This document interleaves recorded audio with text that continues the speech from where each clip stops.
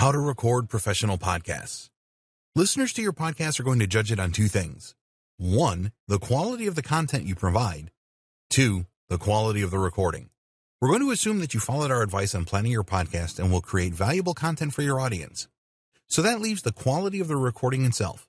In this video, we will look at how you can create podcasts like a pro. Start by recording properly.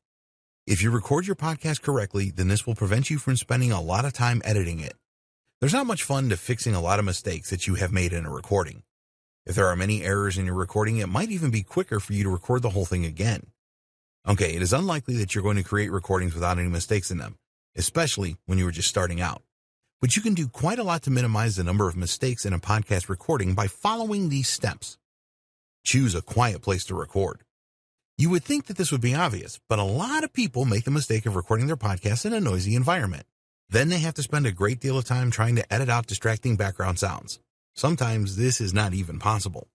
Choose a quiet location for your recording and be sure to close windows and doors. Turn off your phone or at least put it in silent mode.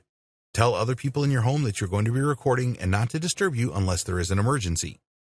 Speak clearly. We said before that we would always recommend the use of headphones when you are recording your podcasts.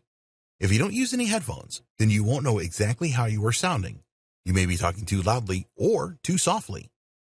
Use headphones and speak directly into your microphone. If you are reading a script, then make sure that you can do this without turning your head away from the microphone. Listen in your headphones and see if you need to make some adjustments to your recording software, such as the volume, the cadence, the tone, and so on.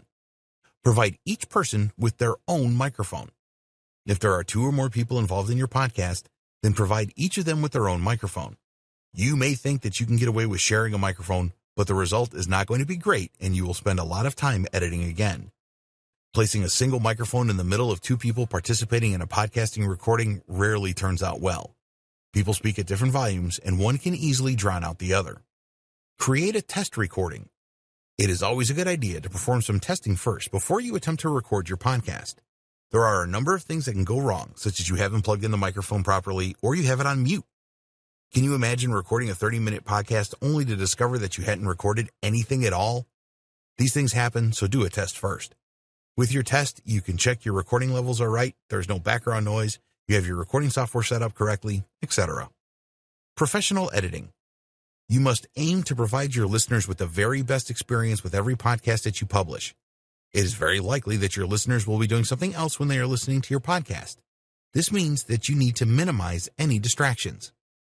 Your listeners are going to be annoyed if they have to listen to your heavy breathing, loud noises in the background, or anything else that is going to distract them from the value you are providing in your podcast.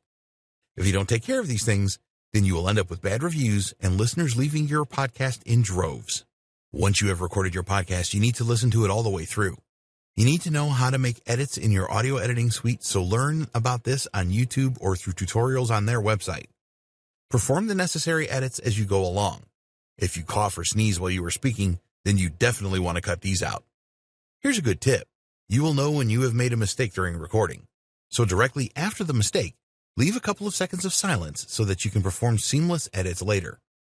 After performing all of the necessary edits, listen to the audio all the way through again. It is possible that you may have missed something. Put yourself in the shoes of a listener and honestly assess whether you have created a great listening experience or not.